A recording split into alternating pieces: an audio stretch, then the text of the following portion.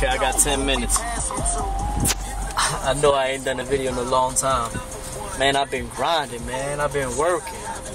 See, at one point I had slowed down because we were just doing videos for the How to Hustle and Win DVD. And then like in the middle of like pre-production for the How to Hustle and Win DVD, which, you know, is still coming out. But, you know, we got... I ain't gonna say sidetrack, man, because it's all growth and development, man. You know, we on the road, man. We going somewhere. We moving forward, man. May not necessarily be moving in a linear path, man, but we're definitely moving forward. And basically what happened was, man, we just came across some new company ideas, man, some new opportunities, man. Some opportunities that we really just want to take advantage of, that we know for quite a while, but want to stop missing out on them, you know? Like, sometimes you know about the opportunity, but you're just really not taking advantage of it because for whatever reason you're not ready. You know, like maybe you got some self-esteem. No, for real, you might have some fear of failure, you might have some doubts, or you just might really have some subconscious thing going on where you really don't want the money. Now, I'm not trying to be funny when I'm saying that. I'm saying that you might really not want the money because you may be at a real unconscious or subconscious point where you know that you got a gap, a void or something, and money is not what it's going to take to fill it. So you really want what's really going to fill your stomach.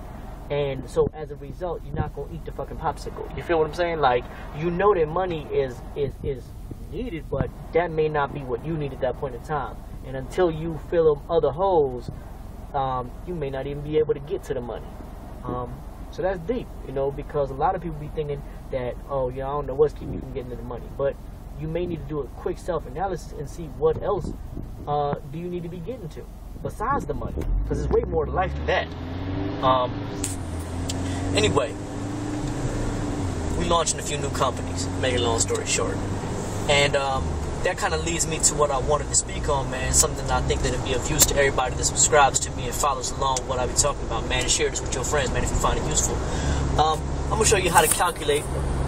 You know, I'm using this other camera, man. I don't really like how it holds.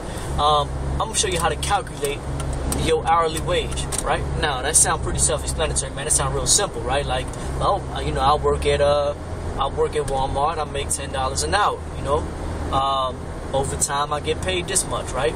But no, see, this is why we study mathematics, right? And by mathematics, I'm speaking on the complex number values and relationships that kind of not only govern but help us understand the way that life works. See, life is all mathematical if you understand the numbers behind it all, you know. And it ain't got to be like the Matrix where you're seeing through the code. Like, some of it is really right out there in your face. Like, yeah, you make $10 an hour, but how much time are you taking away from other things that are valuable? Not just your children and not just your other relationships, but how much time are you taking away with all them damn long ass hours at the store, at the office, or at the you know, and wherever you work, from possibly developing your own business idea? Like, you sitting on it, you got it, the idea is a good one, but you can't build it because you're busy slaving away at some factory somewhere, and the idea is going to die. As I've said before, man, ideas got a shelf life, man, because when you come up with an idea, man, it's drawn on all the atmosphere. Like, you know how there's water in the atmosphere at all times? Well, everything that's in the atmosphere is what informed your idea. You was factoring in so many variables you didn't even know about it. You was thinking about the climate. And what I mean by climate is the attitudes of the people around you. You was thinking about the way that the economy is going right now. You was thinking about all these things whether you consciously know it or not, and that's what gave you this idea. And so the idea was ripe to be picked at that time when you came up with it. But over time, the variables have changed and your idea has not. So now you try to implement your ideas 8 months after you first came up with it, and you wonder why it's not really registering. Well, it might really be because it's no longer the time for it. Your idea is out of season. You either have to wait for a time when it's back in season again, or revise your idea, or pick a new one. So, you know, when you calculating your money, you need to look at those types of things. So let's say you're running your own thing, you self-employed, right? You got a hustler, whatever you want to call it, right? Well, you need to look at not just how much money did you make today, but how much work did you do to get that money? How much stress did it take, right? See, all these things count. See, when you go to any other job, you're going to look at the benefits, right? Well, when you got to hustle, you need to look at the benefits also. Like, are you getting the emotional value out of this hustle? Or is it like, for example, when I was hustling, selling, slum and all that other bullshit, I got too much of a conscience. Like, I didn't like it. Just even like with selling dope. Like, I couldn't do that shit for long. I didn't feel good about it. Like, I saw how easy the money was, but I just couldn't live with the effects on how I felt at the end of the day. Seeing mamas coming with their kids, like, right fresh from school. Like, it just wasn't something that, in my mind, balanced out. Now, some people, they find a way to balance it. Others, they just can't. And then you got to question, like, is it worth that sacrifice? Is it worth me sacrificing my conscience, to make money in this way? Other things, you need to look at not just the amount, like, for example, let's say you're doing t-shirts, right?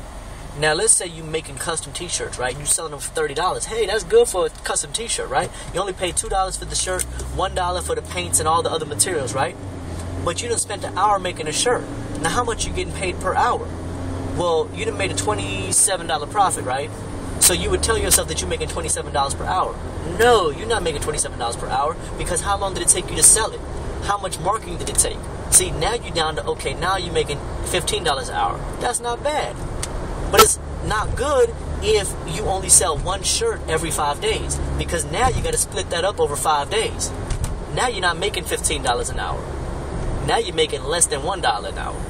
You feel me? So do the math. Do the math, because one thing I always tell people when they ask me, should I quit my day job, when they talking about how their hustle's going, I say, look, calculate how much you make per hours that you work at your hustle, and see if it is equal to or more than what you make at your day job.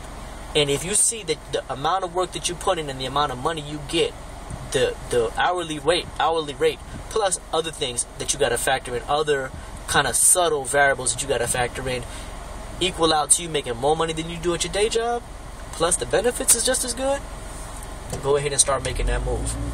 Just make sure you're ready to put in double the work. And I hope that helps some of y'all aspiring business owners, hustlers, entrepreneurs, and corporate folks. How to hustle and win. Check out hustleandwin.com for more. Peace.